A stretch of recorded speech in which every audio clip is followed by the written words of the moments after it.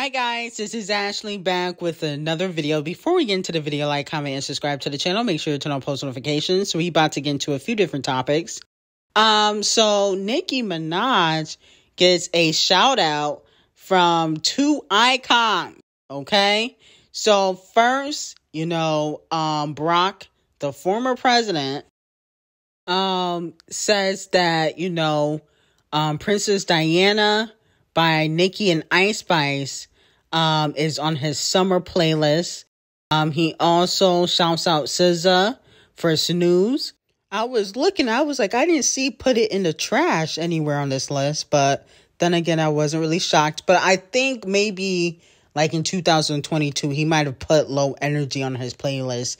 And I feel like when it comes to Barack, no shade, I feel like he picks the most popular songs to put on his playlist. Whatever is, charting at the time, because I remember he put, I think it was Low Energy on his playlist. And then I think he also put Break My Hole on his playlist for the summer. And, that was a nice record, but Break My Hole wasn't that great, in my opinion. Okay, one of the worst songs on Renaissance, just in my opinion, no shade. But congratulations to Nicki and Ice.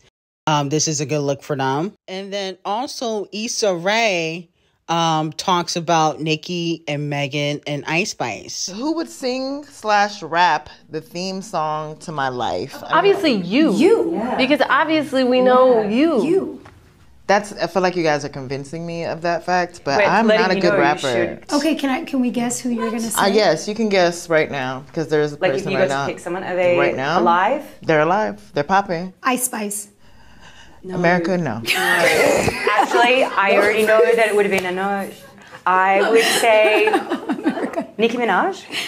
That's a good choice. And Cardi I wouldn't B. be mad Cardi if she B. did it. No. Megan Thee Stallion? Yeah. I mean, I'm not shocked that she said no to Icespxce and Cardi B. No shade, but Ice and Cardi, not the most talented, if we're keeping it real. She said she wouldn't be mad if Nicki rapped, the theme song to her life, okay? But she really wants Megan Thee Stallion.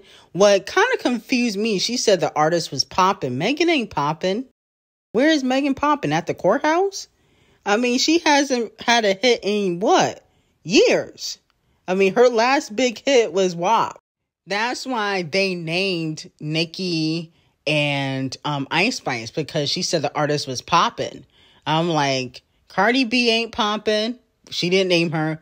But Megan Thee Stallion definitely ain't popping. So I was very confused when she said the person's popping, and I was like, Megan hasn't had a hit in years. We still stuck in 2017, 2019 when she was popping. So I was definitely confused by that. But anyway, Doja Cat blocks a fan because they were talking trash about her boy toy, Jay Cyrus, the racist and P word and R word, allegedly. Allegedly, he talks to minors when he does his streams on Twitch, and allegedly he has taken advantage of a few of his fans, okay, that were minors, according to, one of Doja Cat's fans on social media, and Doja Cat ended up blocking the girl. And so she is getting dragged on social media, okay? Because people are calling her out for being with this guy who allegedly, I guess, takes advantage of minors. Now, am I shocked? No. When Doja Cat is getting the white peen, she don't care. She really don't care. I don't understand why y'all be shocked by Doja Cat's actions. I'm never shocked. This is typical Doja Cat not giving an F about her fans. And she probably really upset that the attention flopped. And so she definitely gonna be blocking y'all. But let me know how you guys feel about this situation. Who is in the right and who is in the wrong. Now, Icespxce is throwing shots at Scratch Off and Cardi B in her new EP, Deluxe. And Butterfly Cool, she said, I don't care if B-words don't like me, but the hustle you gotta respect. Where's she at on the floor? She getting money, but I'm getting more. Okay, so that's definitely a shot at Scratch Off, because remember, Scratch Off had that song, Put It in the Trash, aka Put It on the Floor, taking weak shots at Nicki and Ice Spice, okay? So she's saying that Scratch Off's career is on the floor. You might be getting some money, but she is getting more. That is basically what she's saying. And then she said, Ishing on B words, no potty. Then she also says, I'm a player, you know I'm a scorer. First they was hating, now I'm on the board, okay? So she basically saying that y'all was hating on her, but now she is leading the pack when it comes to top 10s in 2023. I think she got 4 top 10s in 2023. She talking that stat talk. Then in Delhi, she said, taking her spot. If you ain't cooking, then get off the pot. Which to me is a sneak diss at Cardi B, and she's also paying homage to Nicki Minaj. Nicki says in Roman Revenge, Nicki, she just mad because you took the spot. Word that be, we're mad because I took the spot. If you ain't ishing, then get off the pot. Which actually, Ice Spice said in Butterfly Cool. So she paying homage to Nicki Minaj. Then she said in On the Radar, which was the bonus track, she said, I be fiending to dump on a B, and I know she be bumping my ish. Okay, remember Scratch Off pretended like she didn't know Ice Spice lyrics. If you guys remember, she did that, I believe, last year. How can I lose if I'm already chose? Chose. Like, you looking at me? Somebody help me. Dang, she beat me. Okay. Then she said, trending topic, like you cannot blame me, going up, so I feel like they hate me. Oh, she gangsta, she cannot face me. Okay, I think that's another shot at Scratch Off, you know, because she be trying to put on the gangsta persona. She said and put it in the trash that, you know, people like to run their mouth, but she run a fade. But Scratch Off has never been one to beat nobody up. Allegedly, she used to get beat up. So I didn't really understand how she says she, you know, is the type to run a fade. I didn't understand that. But it looks like Scratch Off has Ice Spice on her neck. She is taking shots. And Scratch Off will probably respond. But will her shots land? Let me know in the comments how you feel about Ice EP. And if you feel like she was taking some shots at Scratch Off and Cardi B. Also, Cardi B is being put on blast by fans on social media for allegedly paying for advertising on Neighborhood Talk. So they made a post about Off the Cheat and Cardi B setting trends in hip hop. And I guess it was a paid advertising because they deleted it and they didn't put their logo on, you know, that post like they usually do.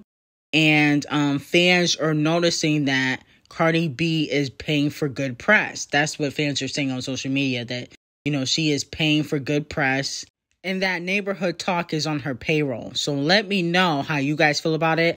I'm not really shocked.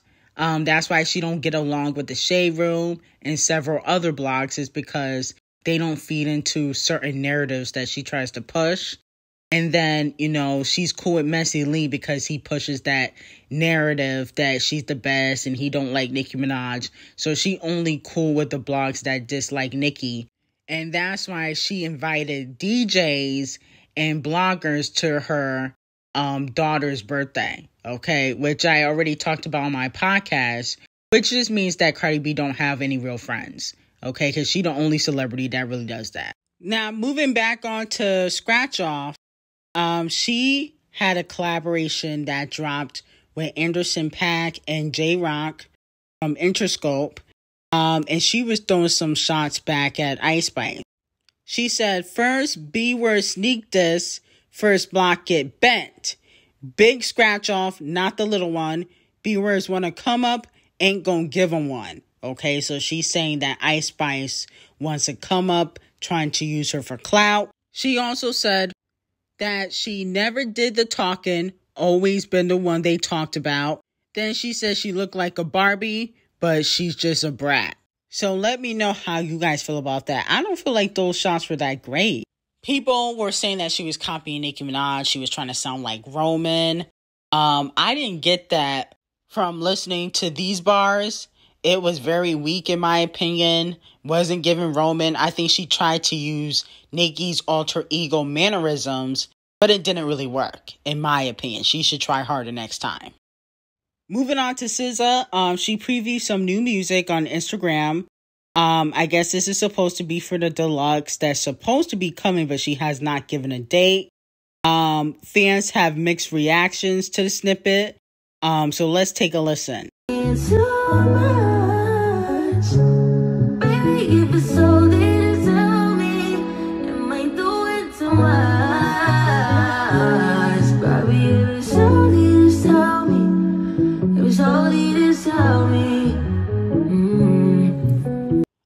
So fans are calling out the chart obsessed racist for voguing at her concert and copying Queen B, because allegedly Queen B vogues and she has Vogue dancers, you know, at the Renaissance tour, and now the chart obsessed racist is voguing, and fans are calling it out, saying that she don't really have no songs to vogue to.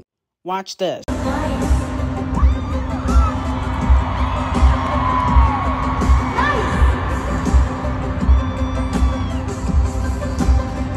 I believe people's issue is with, you know, the fact that Taylor doesn't have voguing music. Like, Queen Bee made a dance album for the gay community. The chart obsessed racists didn't. So it's like now they feel like she is being a culture vulture, or she's just copying Queen Bee. Okay, so let me know how you guys feel about it. I don't feel like, you know, the chart obsessed racist is that original, in my opinion. I feel like nobody wants to call her out on it because, you know, she is topping the charts, because she has to release like 100 versions of one song. And then on top of that, you know, because she's, you know, Caucasian, nobody's going to call her out either. Okay. But if, you know, Queen Bee do something and, you know, people don't feel like she's original, they call her out on it. But anyway, I got some hot tea on Patreon. Link will be in the description. I will see you guys in the next video and have a great day.